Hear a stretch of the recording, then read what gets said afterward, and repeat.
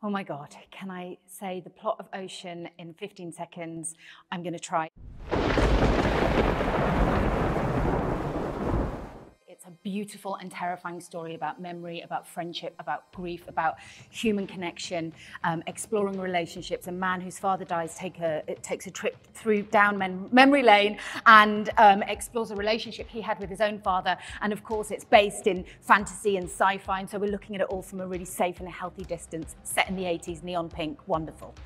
Well, a boy is transported back to his 12th birthday and he is befriended by a girl called Lettie, and she takes him on the most epic adventure journey of his life. Well, I would say when I first read it, I thought that it was a play about a young person going through a very traumatic period in their life and how imagination and friendship is the magic ingredient that allows them to survive that period.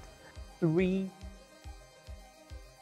demigods take this young boy, tween, under their wing, and they try to beat a witch who's come out of a rip in forever. A man, at the funeral of his father, revisits his childhood, both metaphorically and literally, with the help of an old lady who he's met in the past. And in doing so, he rights some wrongs and comes to a peace that he's never had before. It's about a boy who loves reading and dreams of adventure, and he discovers that magic is real, but that nightmares can be real too.